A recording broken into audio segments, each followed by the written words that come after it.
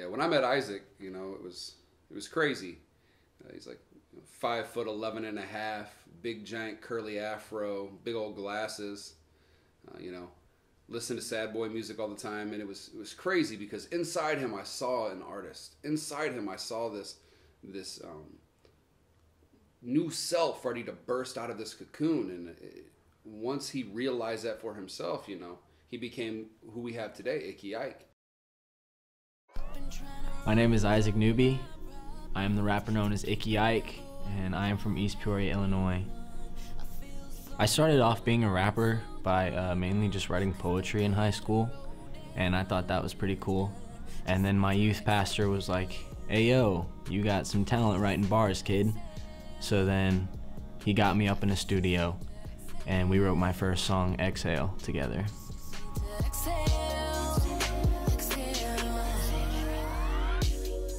Growing up, I was influenced a lot by Eminem. I know that's very generic, but that's just like the main one anybody even cared about at the time. But when I started getting into poetry, it was a rapper that goes by the name of George Watsky. He got his start by doing slam poetry and then moved into rap. And I really connected with that because I started out doing poetry before I ever did any rap. And even though, you know, poetry was just something that I just did in like study hall, it still feel like it was a huge part of me. And to look at one of my favorite artists and see that's how they got started as well, it's kind of like mind-bending almost, and it's like, wow, I've actually been there. Whereas, you know, you look at some artists and you're like, I could never relate with that. You know, some people just get their start because they just had a lot of money growing up, or they were just naturally super talented from the get-go. You know, like, to get here, I had to get here. I had to work for it. A lot of my friends who are also involved in music, they also been very helpful to me. I love input from them because everyone in my group has such a different opinion on music, and so when you get one of my crazier friends who just, you know, loves Kanye West or something like that, you know, their idea of what a good sound is going to be a lot different than, you know, one of my friends who's an actual producer of music. And it's cool to have that kind of group and to be able to mold my music around what so many other opinions were. I think we're big motivators for each other because we both see ourselves kind of in the same light and in the same position. I think that it's just kind of one of us making strides towards a new goal will help the other follow. Sometimes it's me coming over to Isaac's house, getting him off of his bed and telling him to get over and write so we can get a new song out. Sometimes it's Isaac saying, "Hey Chase, I think that, you know, you would be able to make one of these really well, so you should definitely try that." I say, "Okay, sounds good." And we kind of just keep building up on each other. And one of the main influencers in my life is my previous youth pastor and now one of my best friends. He has definitely he was like a father figure for me, pushed me to be a better version of myself, you know, in like the darkest time ever, and then brought me up here. And now he is one of the people that, you know, he keeps me pushing when I'm like, I just want to give up on everything and throw everything I've ever done with music away. He's very like, let's think this through, you know. I don't know where I'd be without him. I'm Dan Burkle, better known as D Breezy. I am the president and CEO of Summit Records. You know, I've been running Summit Records now for a little over a year and a half. We got some really good artists on the label. You know, this wasn't what I thought I'd be doing. You know, I was on stage. That was me. I was living the dream, signed to another label. But then my heart was to take these other young budding artists and give them the opportunity that took me so long to get. And that's what brought me to where I'm at today. And that's what brought me to Isaac. You know, I've worked with a lot of artists in the studio. It's been awesome for me to have the opportunity and the ability to meet so many different people. You know, to meet Andy Mineo and be able to work with people like Chase Cullum and Jay Royal. You know, we've had the opportunity to work with people like Marty Marr. And it's really cool because Isaac brings some of that same flavor that these guys bring, some of these big cats bring.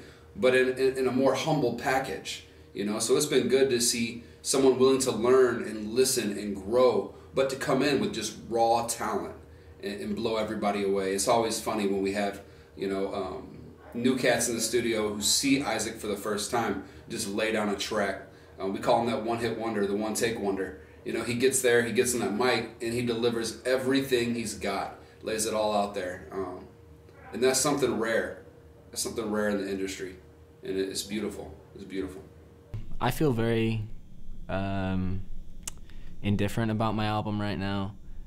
It was one of those things where when we started working on it, it was like a fever dream, and it felt like something I was never going to do. And then we started working on it, and it's like, oh my gosh, this is what goes into making music, and it's absolutely insane. It's definitely something I want to do for the rest of my life, but oh my goodness, it is something you don't expect. The amount of time and money and effort that goes into it is insane. And you know, if it weren't for amazing people to have on this team, it definitely would be a lot more difficult. You know, it's crazy. I remember back in when I was coming up, before I ever got a deal, trying to get a record deal was ridiculously hard. You had to be in the right place at the right time. An AR rep needed to hear you. Someone needed to find you out. Like, there needed to be a physical body in the room, or just insane word of mouth for you to ever get touched. And it's just crazy now. You got cats who are YouTube and SoundCloud phenomenons that blow up overnight and get signed to these deals because they went viral on the internet. Like, the internet has changed what it takes to be signed. It's changed a process. Culture has changed what it takes to be signed. I remember coming up too, like, if you didn't have all your ducks in a row, if it wasn't perfection at its best, I mean, you weren't being touched, because the music was just different then. There was technique, there was you know, a message and a purpose to everything people put out. And then you get music today is just different. It doesn't take that. You know, there's club songs that don't say nothing. There's just a lot of I mean, you got mumble rap, you got these things, these phenomena that's come out of nowhere that, while don't get me wrong, I can sit and bump to the best of them, but I couldn't tell you a darn thing designer's saying at all. You know, so I think it's easier to get signed and get noticed now. But I think because of that, once you get signed and once you have a deal, it's harder to stand out. You've got to really raise the bar, because there's so many people who are getting these deals, so many people who are getting these mini deals with indie labels too. Like, there's just a lot of people on the market, so you've got to raise your bar so you don't just get stuck, just being another face in a crowd. You know, anyone who's met Isaac can tell you that for good or for bad, he's full of emotion. I think what makes a standout artist and what makes Isaac so real is that he puts everything he has into his music. Every emotion.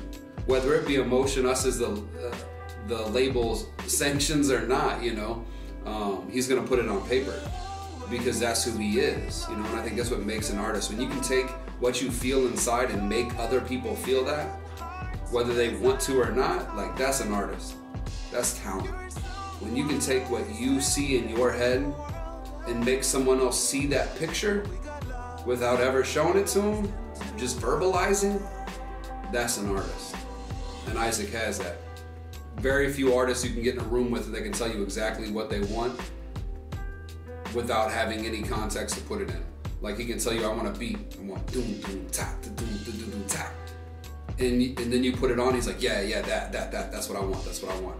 And he'll just build that track right there. You know, we have some of the greatest producers on Summit. You know, we have Chase Calvin right now, an up-and-comer, a young kid doing some really awesome stuff in the studio, but him and Isaac work so great together.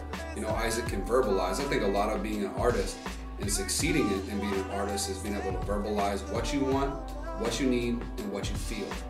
And those three things Isaac does flawlessly.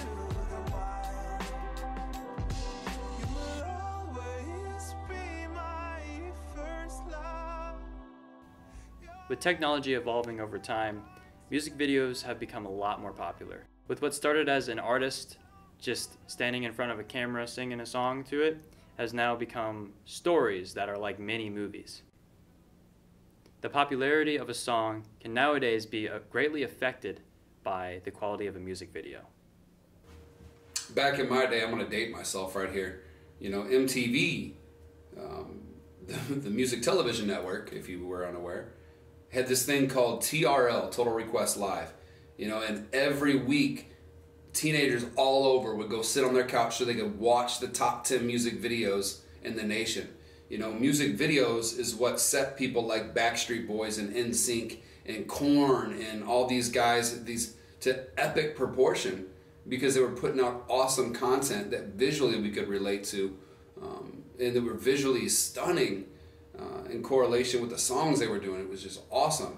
And I think that's continued into modern music today. You know, we have these artists who are actually self-producing a lot of their albums, who can now self-produce a lot of their videos. So the market is just saturated with awesome, awesome content. I think now, if a song doesn't have a video, it makes it less relevant.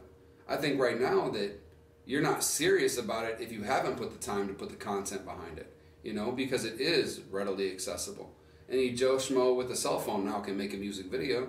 I mean, they don't have $3,000 of camera equipment like we do sitting here in front of me. You know, it's just about buying into your own craft. I think that's part of what the music video phenomena is about, just proving that you invest in yourself so others will invest in you too. Music videos play a huge role in the music industry. If you're a singer or a writer who has trouble visualizing yourself, or if you're someone listening who has problem visualizing, to have somebody, you know, make an entire video out of that, it definitely helps. You know, in a song like Exhale, where I'm talking about just letting everything out, some people are going to have a lot of trouble visualizing what that's like. So having a music video like that, where it's me letting all of my emotions out and everything that I feel, a music video like that's going to help people understand, okay, this is a very serious subject for him. You know, he's going through things that he's not able to just talk it through with anybody. You know, he's just him and letting it all out. So it's funny, we're working on this album Homecoming with Isaac, and right now we're shooting like this whole mini movie, 7 different music videos. I'm really looking forward to it. I'm loving what we're getting, you know, in production. But how it started was crazy. You know, we sit around, we just joke. The crew spends a lot of time together. A lot of the guys on Summit spend a lot of time together. And we're sitting in the basement one day and just playing with the track. You know, we're just, you know, in the lab just hitting sliders and faders and just goofing off. And Logic has a little sample in there of a car. And, you know, we were getting to the end of Exhale, his first single off the track, and I threw that car sound on there. And it was like cold chills running down our spine. It was just, it opened our eyes to something. We realized there is so much drama in this song. There's so much feeling and emotion in this song that we could convey even more with a video. So we took that and we meshed it together with the next song on the track and how beautifully they fit. And we were like, we should make a video tying these two together. But when you get to know the guys that I work with, one is never enough. We couldn't just do a one-off video. That turned into this complete universe that we now operate in, the Spider Ick Chronicles. You know, we have this giant universe that we operate in where his music videos tie into mine, tie into Chase's. You know, it's beautiful how this is all working out. But it all started with just a simple loop on a track, and spawned probably one of the, in my opinion, coolest things to come out of Summit Records and to date. So be watching out. Homecoming 2019. It's gonna be a hoot.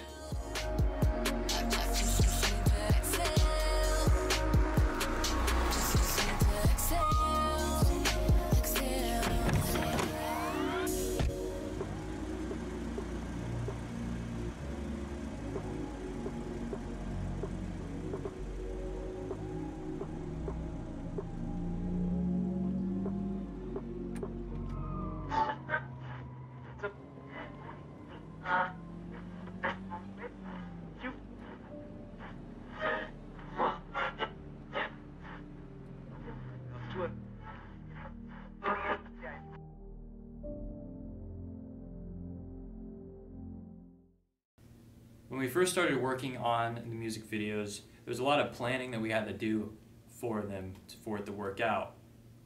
My first initial thought was that it would only take us about a week, but as we got more into the planning process, it seemed that that was not the case. A lot of the filming took place during spring break because that was the time that we were all free to do so. It was roughly 13 to 16 hours a day with I think only one off day, which was on like the Saturday. But with all that work, the outcome is definitely worth it. Some shots were a lot harder than others, and that required us to do a lot more planning.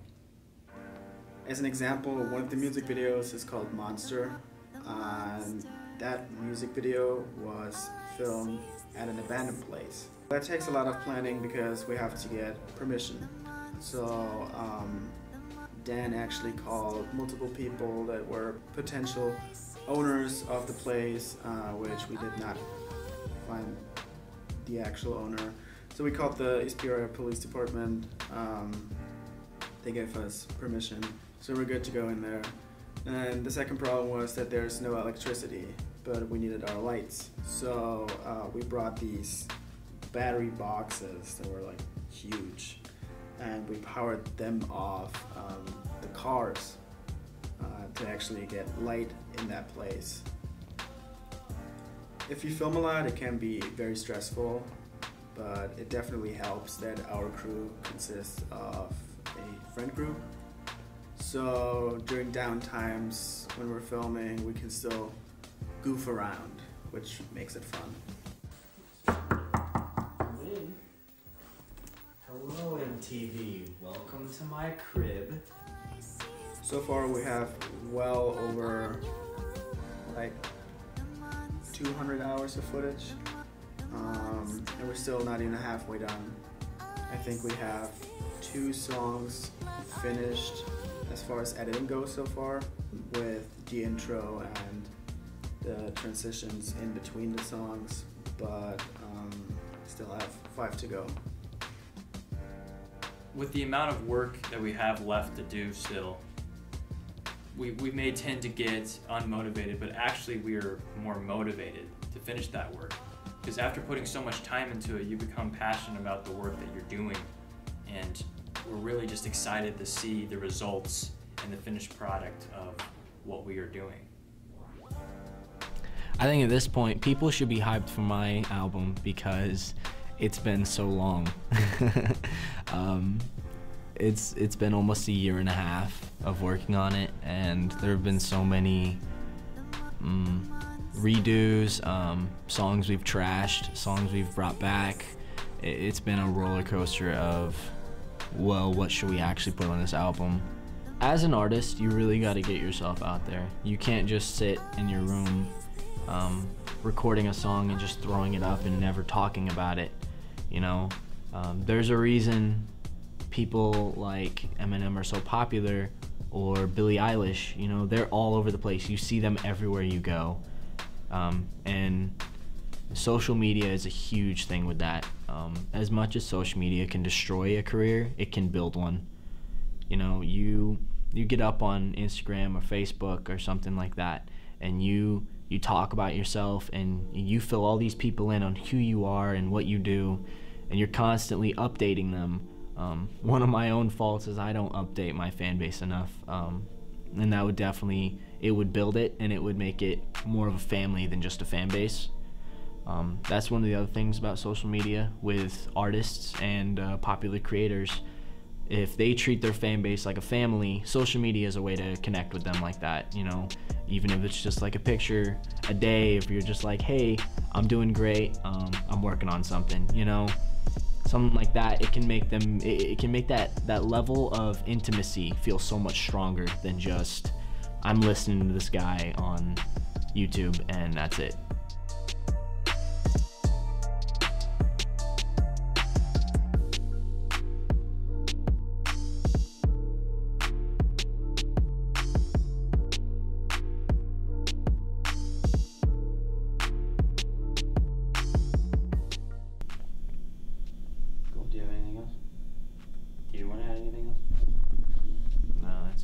got some fries or something?